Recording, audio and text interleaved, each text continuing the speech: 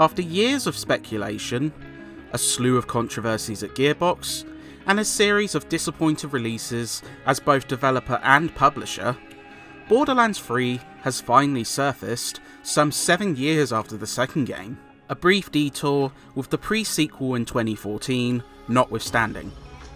Taking a bigger is better approach to development, the newest looter shooter takes you across a galaxy, shooting more enemies than you can shake a stick at and, of course, collecting all the guns.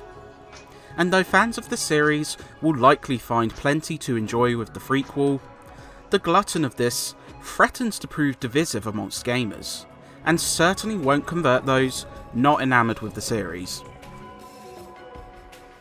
Borderlands 3 perhaps has the most in-depth story of the series, continuing on from the end of the previous game.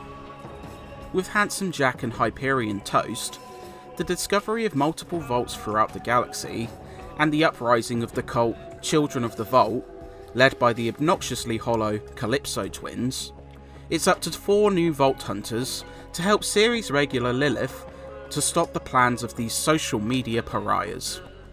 Fans of the series will likely enjoy the many returns throughout, including characters from Tales from the Borderlands. And while the core villains do little to help motivate the player, it still proves a decent yarn. If you've looted through previous games, this one will prove familiar. As you begin in Pandora, the curve in this one is particularly steep, with the combination of plentiful enemies and poor weapon drops making it a tough going. Eventually, once you nab your hands on some decent armaments, the frantic and explosive combat remains pleasing, while the mix of RPG elements and loot collecting prove worthwhile still. The biggest changes come to classes, with 4 new characters available.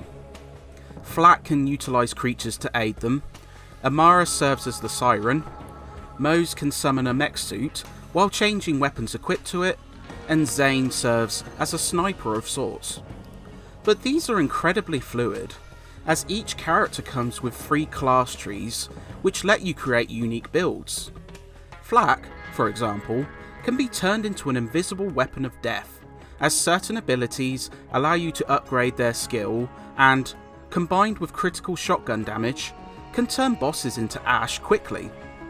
This makes choosing both your class and upgrades very important, and easily the deepest character upgrading of the series. It's a beautiful day, full of opportunity. So, who's coming?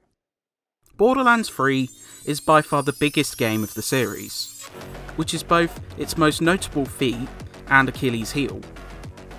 No longer confined to simply Pandora, you can eventually travel to multiple planets, including the jungle-infested Eden 6, the neon-tinted Promethea, and Athenas, a monastic area with temples and ancient structures. The areas do feel distinct, and the revamped fast travel allows you to instantly warp between both your ship and points on each map. There are plentiful amounts of side quests, which vary in quality, as well as collectibles and challenges, such as hunting big game creatures for Hammerlock. Despite this, Borderlands 3 kind of becomes a slog towards the end, especially when the game teases reaching its conclusion, only to pull the rug out from under your feet multiple times. Fans of the series should be able to keep with it, but you can imagine how those not enamoured to the series would feel. Some stuff feels like ticking off a checklist, rather than exploring the great unknown, and it's a shame, because the expanded scope makes sense in the context of the story, but this seems to punctuate nagging issues with the series. Post-game has also seen great expansion. Mayhem mode lets you increase the levels of enemies throughout the world, with 3 levels upping the enemy's strength, loot drops and potential for extra levelling. It's a nice addition to those looking to reach the level 50 cap, but true Vault Hunter mode is also available upon your first completion, allowing you to replay the entire game with extra rewards for more challenge. You can not only play through the entire game with 3 other players, but also matchmake to partake in the Circles of Slaughter, a series of waves which see you fighting increasingly challenging enemies. But with such a density of content available, the replays aren't quite as enticing this time around, simply for how long it takes to complete the game. Even if you avoid side content, you're likely to spend 30 hours to reach the end.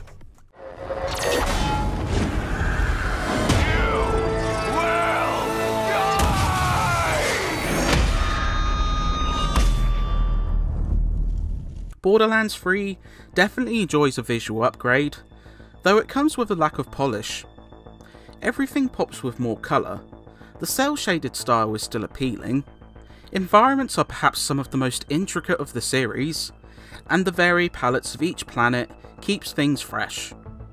Sadly, the performance can chug at points, the load times feel quite excessive, and weird issues such as clipping through a floor after a cutscene are disappointing. The sound is mixed, as while Jesper Kyd delivers a fantastic and varied soundtrack, the voice work can be very spotty, and the humour is uneven at the best of times. At one point, for example, a character continuously makes animal mating noises through your comms until you clear the area.